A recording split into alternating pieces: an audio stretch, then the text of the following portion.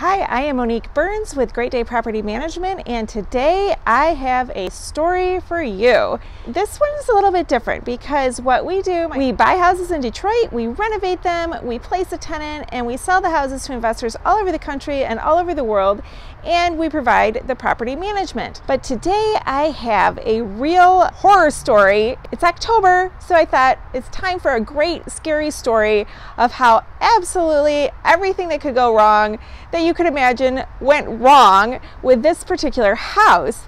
So I'm very excited to tell you all about it. So let's key up the intro so you can see who we are, and let's get started.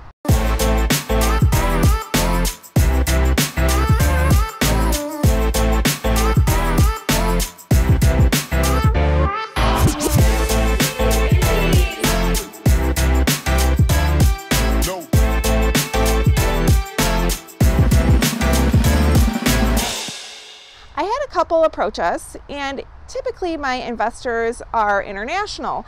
It's the strangest thing that in Detroit, people do not realize what a gold mine we are sitting on with the return on investment. Our investors make between 9 and 15% ROI since we started our property management business in 2015. Well, there's a lot to it, the behind the scenes things that make people get this excellent ROI. This woman called and she had seen some of my videos, and she said that she wanted to buy some houses turnkey from us. And turnkey means that there's already a tenant in it, so our houses are so newly renovated, it's really a great purchase.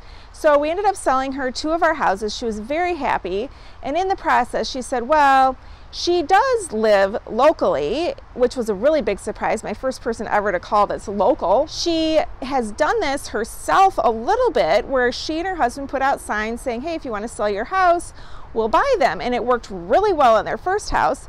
But then their second house that I'm standing at right now, it did not go so well. So they met this guy, and he said he would sell them this house for $12,000. And it's a beautiful house. It's 4 bedrooms, and it's on the west side of Detroit. They said, great. And there are a lot of things that they didn't know about purchasing houses. And a couple of the things that they didn't know was when you purchase a house, you want to make sure that the deed is a good deed, meaning that it has to be clear. When we buy houses ourselves, we go through a process with our title company to make sure that the whole deed is clear. We make sure there's no taxes owed, no big water bills. All that happens at a closing. But this guy sold it to them on a quitclaim deed, which is more of a deed that you use like between family members. Like grandma wants to give you her house, and so she just signs it over to you. You don't have to worry about it. You know, grandma doesn't have any liens or water bills or tax bills that she didn't pay because grandma's really good at paying her bills. That's kind of the idea of why there even are quitclaim deeds. They did buy this house on a quitclaim deed, but they really liked this guy. He's such a good guy, and he promised that he could renovate this house for $15,000. And he happened to be in construction, and he was living in the house. So they thought, deal, this is fantastic. Well, then it comes out that there is a little problem, he said, with a tax bill, but because he had a health issue and he could prove it, he's able to get out of it. And he can just for, I think the deal was like for like 6 months, if he paid $100, he could get out of it. And I don't think they really knew how bad the tax bill was because the guy was a little shifty. But the thing was, he said he knows Eric Sabri, who's the past Wayne County treasurer. And that's how he knows that he can get out of whatever these back taxes were and why he got on this really fantastic deal. A lot of the things he said were partial truths. You can get on a tax payment plan if you're behind, and in certain months, like October is a month that you can start to get on a payment plan if you're 3 years behind, and you only have to pay 10% down. But each month it gets worse and worse how much you have to put down to save your house from foreclosure. So they knew that that was an issue. Well, it came time for him to run down to make the first payment, but he had this little problem. He ran out of gas and he couldn't get there. And if he didn't have gas money, how is he ever going to pay off? How is he ever going to start this payment plan arrangement he has with Eric Sabri himself? So they actually met him at the gas station with gas money, and the guy said, no, I swear it's true. He said, watch this. And he picked up the phone and he called Eric Sabri himself right in front of them. And they were like, okay, he's a player or something, this is good. So they gave him the $50 more than he needed to fill his tank because they're generous people. And so the guy goes, he's like, yep, everything's fine, we're all good with the taxes.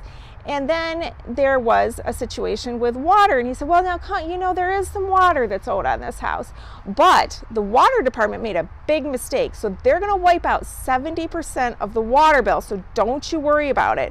And I've got it all in writing about it, so really we only owe 30% of the water bill. And the water bill was $3,500, so they knew that part. Well, that was partial truth. We'll get to that. And so the other thing that happened was he was working on some construction job, and he needed to pay for some supplies to finish a job on a different house, not this house. And as soon as he did that, he would get paid for the job, but he was $2,000, $2,500 short to pay for the supplies. And it was Christmas time, and he had the cutest little daughters. And so this couple, who are very, very kind-hearted people, felt like they were doing a really good thing, and they loaned him for only 7 days $2,500.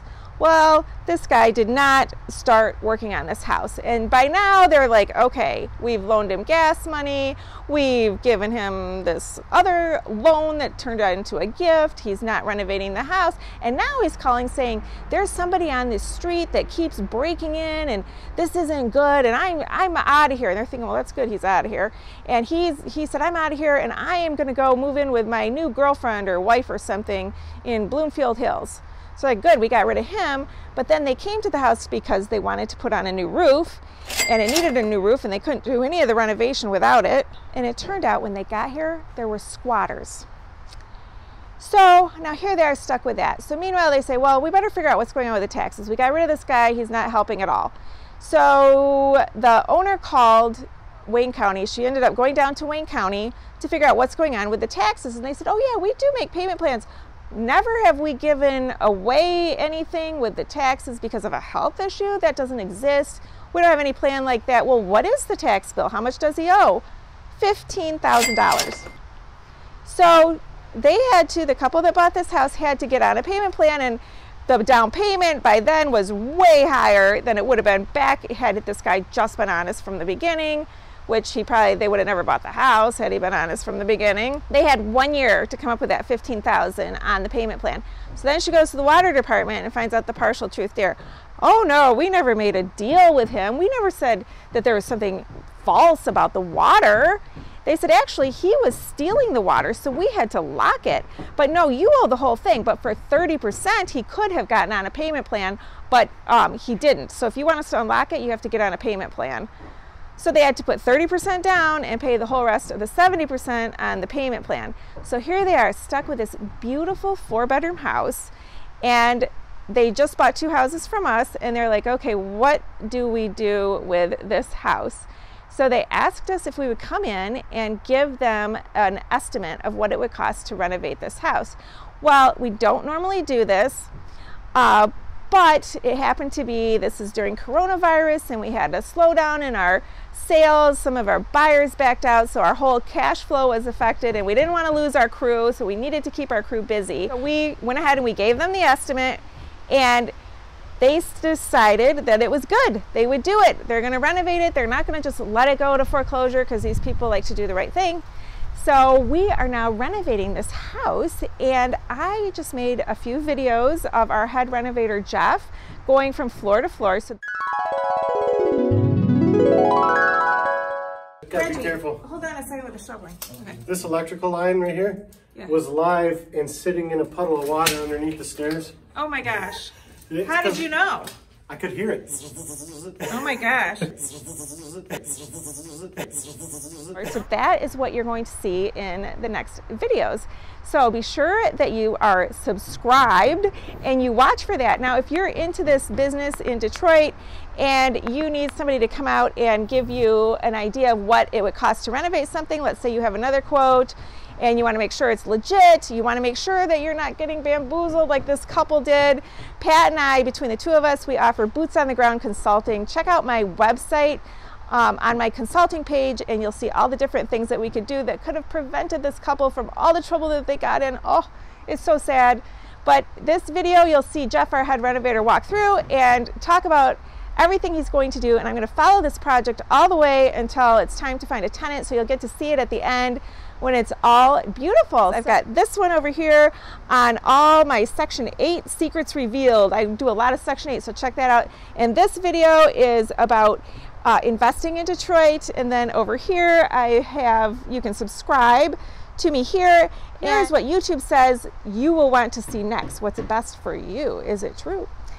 Thanks for watching.